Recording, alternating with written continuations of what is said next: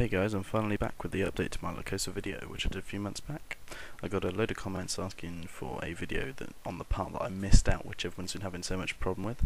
So I'm going to do the short video on the part that I missed out now, which will hopefully sort out any problems people have been having with the lycosa program. So the bit that was missing from the last video was how to set up the woe.exe or whatever program you want to run, as this will work with nearly all programs where you need to log into something.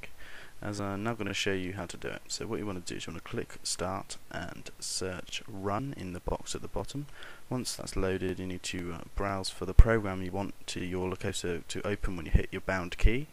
In my case it's going to be woe.exe, so you need to go to your C drive and head into the program files and find the exe program you want to run. If you're on Windows 7 or Vista, WoW is likely to be in users public games and in there rather than in the program files. And once you've found it, you click OK, and then it should appear in the box like mine has done. Then you just click run and the program should open. If the program launches correctly, then you've done it right, and then you can just X out of that, and that should stay there every time you open the run. Now then, if you just need to follow my other video, and then that should sort out any problems that you have been having.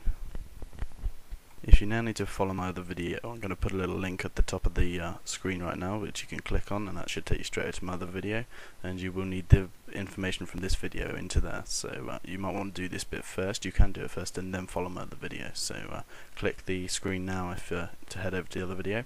If you like this video, then please comment and subscribe. I want to hear your feedback on my videos, and hopefully I'll be back soon with some more videos. Thanks for watching.